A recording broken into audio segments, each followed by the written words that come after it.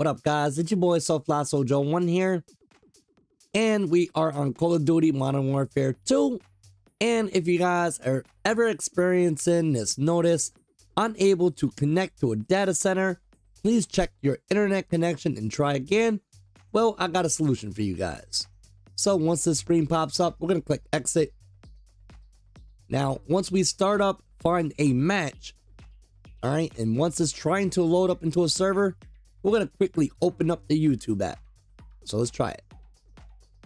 All right, so you guys do not want that screen. You guys are going to want it to load. All right, so right there, just go to media,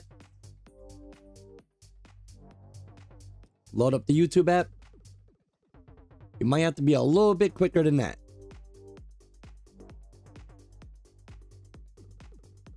Go back to game.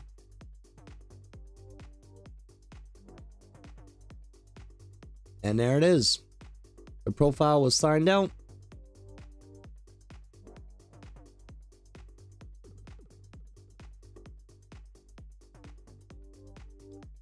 Click X to start.